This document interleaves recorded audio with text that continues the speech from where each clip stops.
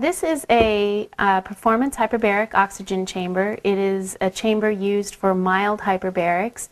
With this gauge, you can go up to 1.5 atmospheres absolute. They do have an aftermarket gauge where we can go to 1.7 atmospheres absolute. But when dealing in autism, typically the protocol is 1.3 to 1.5 atmospheres absolute.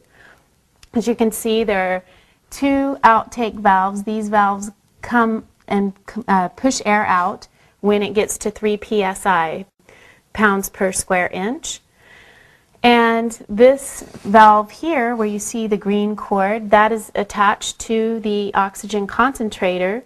The oxygen concentrator takes the nitrogen out of the oxygen, and then it brings in 100% oxygen.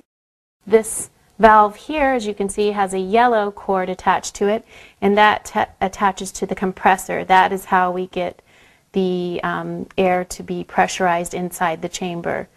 This chamber, as is right now, can go up to 1.5 atmospheres absolute.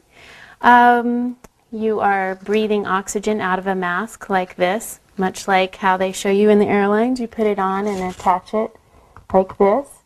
You'll be breathing from the oxygen concentrator.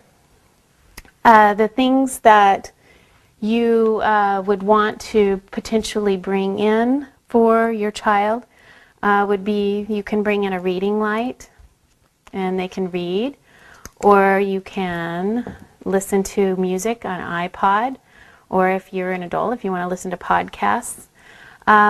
Also, you can bring in one of the little mini DVDs that a lot of people have now, and they can watch a movie, or you can play a game in there, whether if they're a more highly functional autistic individual.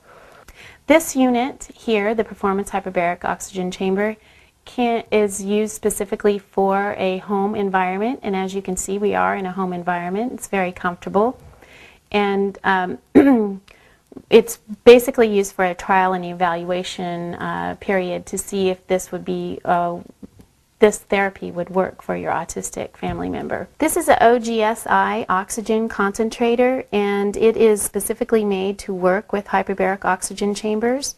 And we have two gauges here. This gauge here is the air pressure gauge, and it's going to basically fluctuate between 10 and 30 to 35.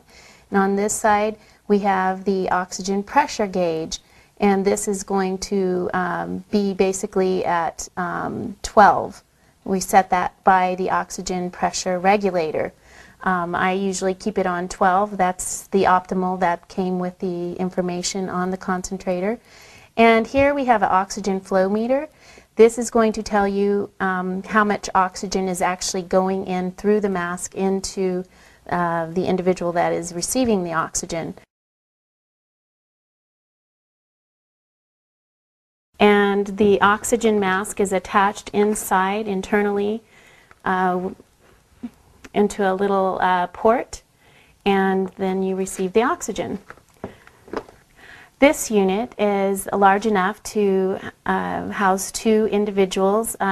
Typically in a home environment, we have an autistic child, and then we will have a guardian or a caregiver that would be doing the treatment with the child in the chamber.